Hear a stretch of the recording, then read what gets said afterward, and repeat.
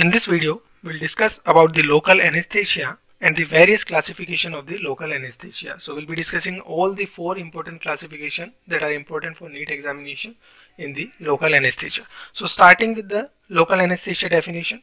What is local anesthesia? That is nothing but we have to anesthetize a local area, that is a circumscribed area has to lose the pain sensation. That's it, and there should be no loss of the consciousness. So patient should be conscious, of course.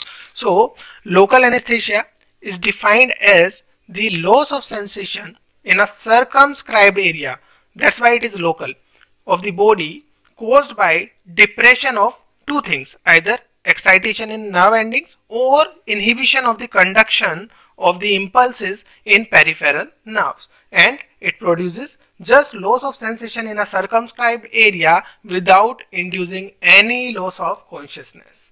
Now first of all, let's see the classification of local anesthesia, that is the basic classification based on the chemical structure. So we should know that there are basically three chemicals that are contributing to the formation of the local anesthesias. So one can be the ester based, amide based, and one of the important thing quinoline based, that is centribucridine. Why I want to focus on this more? Because this is the only one member of this classification. Now coming to the ester. Now the esters can be derivatives of the benzoic acids or esters can be derivatives of para-benzoic acid. Amides, we don't have any subclassification. So starting with the esters of benzoic acid, we have butane, cocaine, ethyl amino benzoate, that is also known as benzocane, hexylcane, piperacane, and tetracane. So these are certain classification or certain members of the benzoic derivatives of the esters.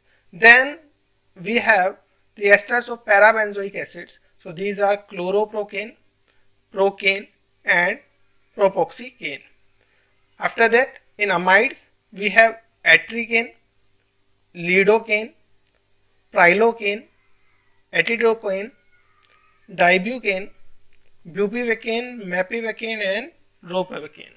And in quinoline, we have only centribucridine.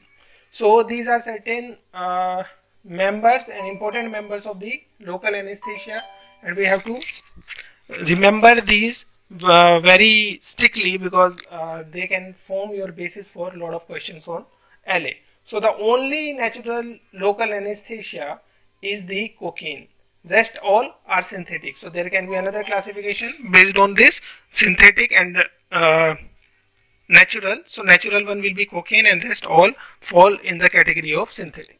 Next classification we have according to the biological site and mode of action. So for this we have to remember that it has been classified into four categories: class A, B, C, and D. So the class A acts through the receptor, B also acts through the receptor, the third one, the C one, is receptor independent, and the fourth one is the combination of both receptor independent plus the receptor based. So we'll get into detail. First let's see, in the class A classification, the agents acting at the external surface of the nerve membrane fall in this category. So what are the examples to this? This is biotoxins, that is tetrodotoxin or saxitoxins are the example of class A type of local anesthesias. Then we have class B, that is also going to act on the receptor, but it will be acting on the internal surface of the nerve membrane. So the quaternary ammonium analogues of lignocaine or lidocaine, like scorpion venom, all these are the examples. So scorpion venom or the quaternary ammonium analogues of the lidocaine fall in this category. Then we have class C, that is acting by receptor independent physicochemical mechanism. So very important to this, and the class C contains the benzocaine, and this can be an important question also, that which of the clinically used anesthesia is acting by the receptor independent mechanism, and that will be benzocaine. So that is an important question for NEET examination. Then we have class D. So in the class D, all the or most of the clinically useful local anesthesia agents falls. So articaine, lignocaine, Mapivacaine and Prilocaine can be the example. So these all belong to class D category, and that again can be a potential question in your exam. So agents which are acting by combination of both receptor and receptor independent mechanism, these all fall in class D category. Now the next category is the based on mode of application. So on the basis of mode of application, either they can be applied topically or they can be injected. So for the topical one, we are further categorizing these, subcategorizing these into soluble and insoluble. The soluble includes cocaine, the only natural anesthesia, local anesthesia. Then we have lidocaine hydrochloride, tetracaine, binoxynate and benzyl alcohol. While in insoluble we have benzocaine, butylamino benzoate and lidocaine. Now the injectables which can be used through the injections, so these are lidocaine, we can see here these are lidocaine, mapivacaine, tetracaine, bupivacaine and dibucaine. So we can remember these by a mnemonic, that is limited best medicines. So for this we can use to remember the injectables one. L stands for the lidocaine, T stands for tetracaine, B is bupivacaine, D is dibucaine, then we have B, that is bupivacaine, and M stands for mapivacaine.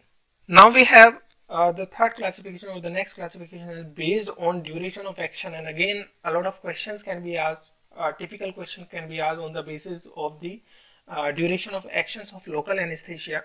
So first category is the ultra short acting, and in this the action is generally less than 30 minutes and it is used for local infiltration.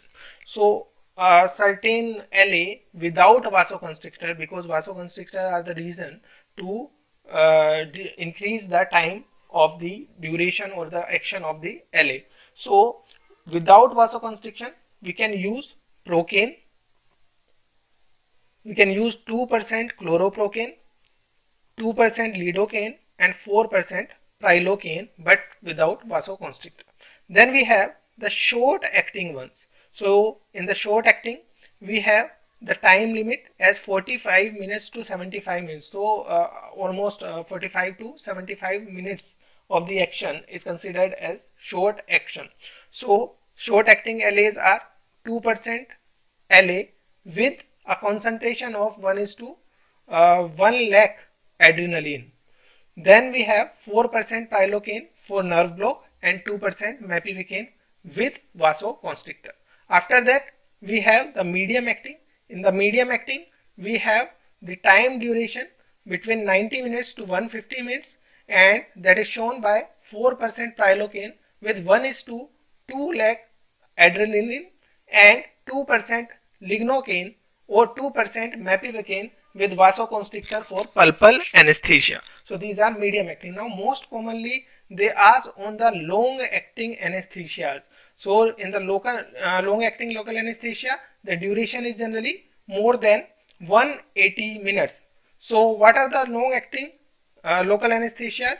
0.5% bupivacaine along with 1:2 lakh adrenaline, 0.5 to 1.5% of atidocaine with 1:2 lakh adrenaline, then dibucaine 1:2 lakh adrenaline and 4% tetracaine with 1:2 lakh adrenaline. So these are the long acting local anesthetic agents and they are very important for exam point of view. So as I already told that long acting LA are important, they are asked a lot in exam, so we can remember these by mnemonic known as Delhi Express till Bombay. So D stands here for the dibucaine. This is the longest acting and most toxic type of the local anesthetic agent, which is long acting. Then we have atidocaine, 200 minutes is the duration. Then tetracaine and bupivacaine will be having 175 minutes of duration of action. Now the next classification is based on the potency. So low potency is there for the procaine and chloroprocaine. Intermediate potency is there for lidocaine and medivacaine, and high potency is there for dibucaine, tetracaine and bupivacaine. These are all the members of the long acting LAs also.